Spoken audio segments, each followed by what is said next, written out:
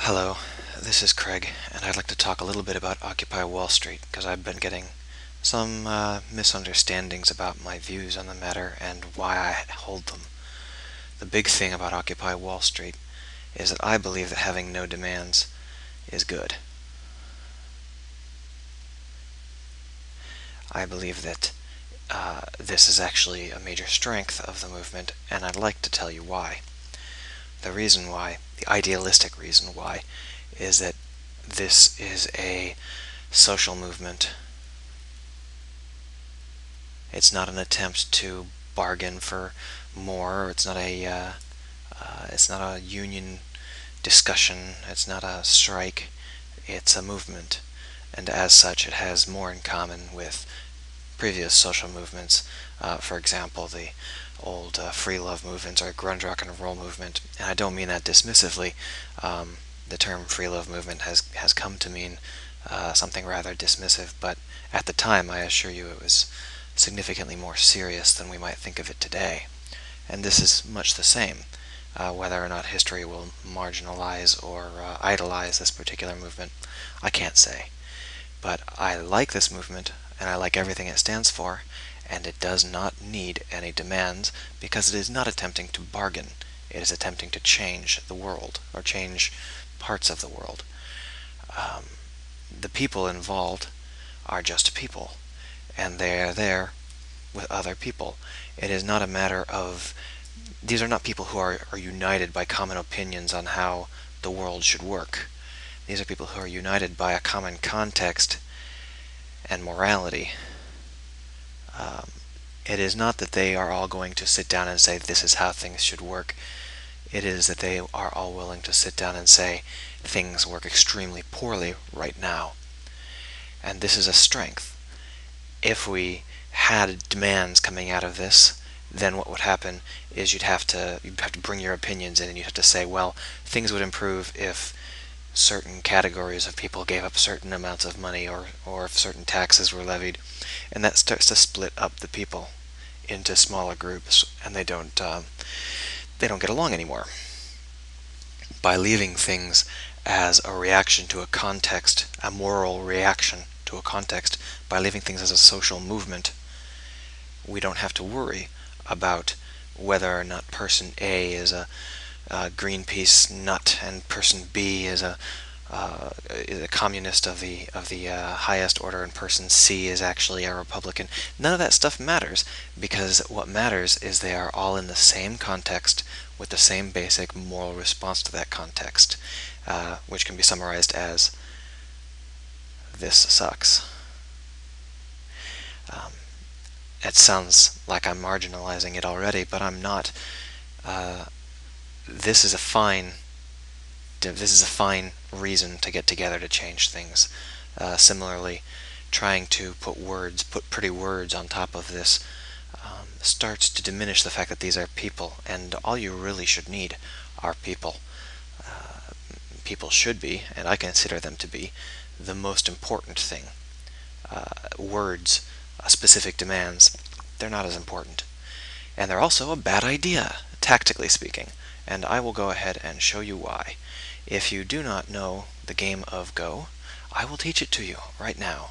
Bear with me for just a moment as I teach you the basic rules. Unlike chess, Go is about surrounding territory rather than killing pieces. So, if the white pieces surround more territory than the black pieces, the white pieces win. The white player wins. It's considered a much more interesting game that has a lot more bearing on things like business, and many books have been published about how actually playing Go and learning Go teaches you about all sorts of other things. But I'm going to use it to make a simpler point. When you play Go, you place stones, and every time you place a stone, your enemy places a stone. So if you place a stone here, here, here, and here, you've surrounded two pieces. But in the meantime, your enemy has gone ahead and placed a stone here, here, here, and here, and he's got this whole part of the board. He's got influence all over that part of the board.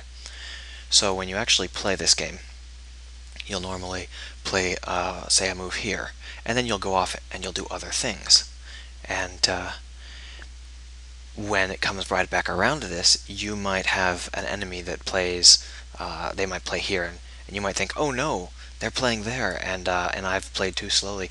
But in fact, now that they've played, you can respond, and you can start to capture territory, and you can wait until your enemy moves before you outline the specific boundaries of the territories you're trying to capture. If you try and outline too firmly, too quickly, your enemy will have the advantage because they will be able to move more lightly across more territory. In this case, putting out a specific demand is like putting down a stone. If I play here, and then the enemy plays over here somewhere, and then I play here, this move is like saying, oh, we want to raise taxes on the rich by 5% or whatever. It may be a solid move. It may surround more territory. But when you come right down to it, it's not going to slow the enemy down. It's gonna let them gather as much territory as they want with light, stable moves while we're busy backing ourselves into this corner.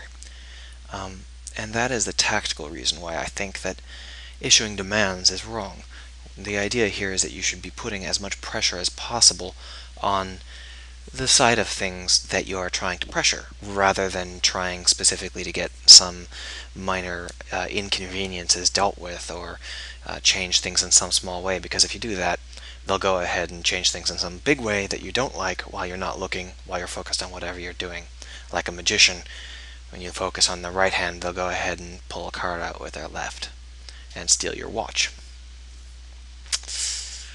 There's also one more reason why it's important that we start thinking about this not as something where we issue demands, but as something where we try to change things. And that is, as I said before, this is a movement about people, and it's a movement about trying to define a culture. This is probably the first time in the history of the world where it has become possible to go ahead and change a worldwide culture. We're seeing this spread all over the place. Everywhere on the planet has Occupy X, Occupy Y, and they're all unified by the fact that they're all in the same context. That is to say, they're all being unfairly treated economically. And it doesn't matter whether they prefer a specific religion or whether they have very specific restrictions on their culture or what sort of people they are. All that matters is that they have the same basic moral response to this, which is, that's unfair and it sucks. As long as they can agree on this, they can build a new culture, a new worldwide culture. A significant portion of the population of the planet can eventually come together with this culture. Now, I'm not saying it'll stop war. I'm not saying that it's anything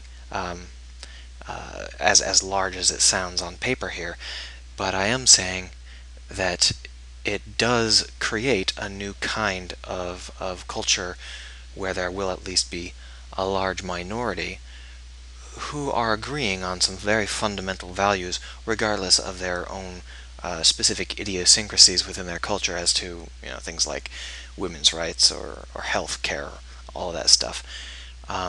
Even if they can't agree on those matters, they can still agree across boundaries, across oceans, that the world is not how it should be, and that they can shake it up some. And if they get along with someone they wouldn't normally get along with while they're doing that, that's just fine. So what I guess I'm trying to say is, this is a worldwide culture that's forming under our noses. And it would be a shame to damage that by issuing specific demands in specific locations against specific people. Just not a great idea. Instead, let's go ahead and keep developing in the way we are now and build ourselves a little worldwide culture.